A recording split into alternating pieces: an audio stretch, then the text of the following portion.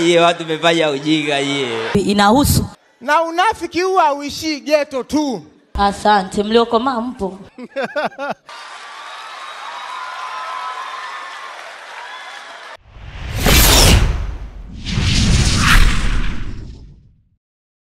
Usiku wa live pack mitaa Mwenge cheka tu tayari ndo huu hapa kama hujashtukia, ila mimi naitwa Rashid Mbegani, tuko maeneo ya Mwenge hapa na hapa ni Global TV.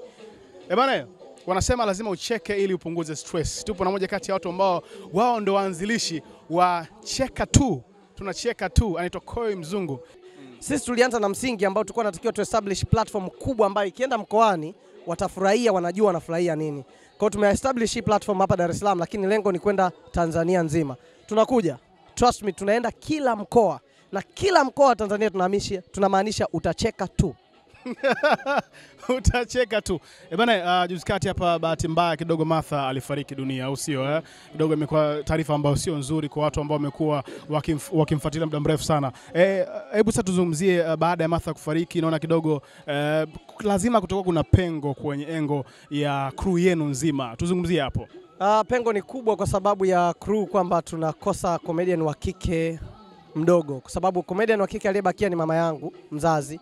Lakini comedian ambaye tulikuwa namtazamia the most promising alikuwa ni Boss Martha marehemu, ambaye alivyoondoka we feel empty kama binadamu, lakini pia we feel filled kwa sababu ya alichokitumikia akiwa mzima. Leo tuna kumbukumbu ya kumwongelea Martha sababu alifanya kile ambacho Mungu alimpa. So we are proud and we are so much thankful kwa Mungu kwa sababu tulipata muda wa kuspend naye hapa duniani. Hebu tuzungumzie uchache wa wachekeshaji wa kike kwenye engo ya hasa kwenye masteji kama haya. Impact yake kwenye sanaa ya uchekeshaji unaionaje?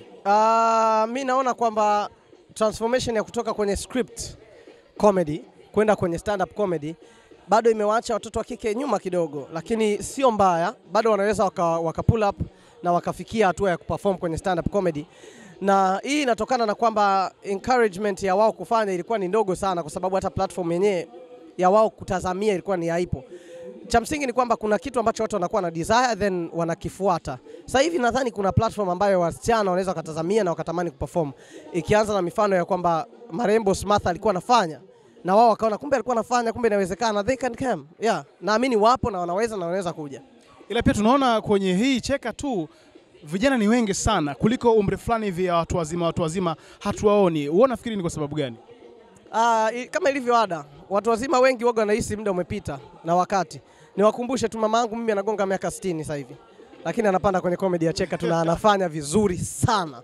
So umri na kipaji hakizeki. Kipaji hakizeki hasa cha stand up comedy, kwa sababu wanasema stand up comedy the more unazeeka the more una experience ya maisha sana, kwa the more una material mengi ya kuzungumzia. Sawa, na hawa watu wote ambao mnafanya nao kazi hasa hao vijana, kina Beni umeona pale, kuna Beni au sio, kuna Maxi, kuna Demi, watu kibao ambao mnafanya nao kazi. Hawa vijana wote unawahandle vipi ukiwa kama wewe ndio boss wao? Mimi si wahandle mimi kama mimi, ila Mungu ametukutanisha wote, tuna discipline, wote tunaelewa tunachokitaka, wote we are focused. Kwa hiyo ni rahisi sana kulead, kwa sababu leading is not about power, it's about being a leader.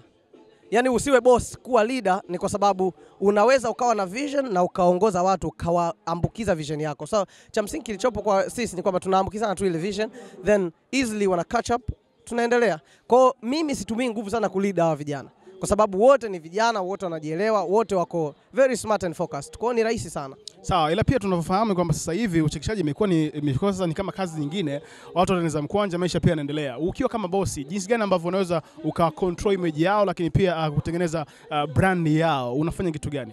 Cha msingi sana ni kwamba brand and image is all about here.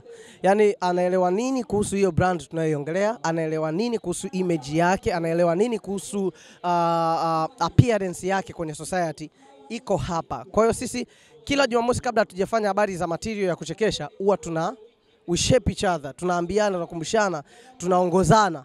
Hivyo ndivyo tunavyoweza kujengana kiakili zaidi kuliko kuambiana tu fake, show wewe ni hivi, jionyeshe wewe ni bonge la brand na nini, ambayo ndio imekuwa trend sasa hivi, kujionyesha wewe ni brand nini, kusimamia walinzi 100, which is not the biggest deal.